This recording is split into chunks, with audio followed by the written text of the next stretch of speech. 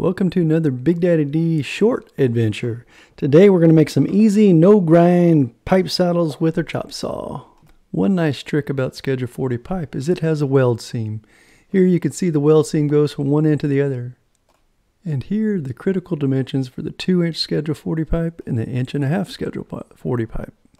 If you start with your saddle distance, you just need to add 3/4 of an inch on either end for the 2-inch and 5/8 of an inch for the 1.5-inch Schedule 40 pipe. And if you've aligned the cuts to that weld seam, you can get the two cuts or the two saddles to line up on either end, so that way it'll fit between your two vertical pipes. The key trick for not having to grind on these pipes is to use a crescent wrench and just bend the points out. That way the saddle fits perfectly over the other pipe. Well, I hope my shop notes number 3 is going to really help you out. It sure has helped me out making my pipe fences and pipe gates.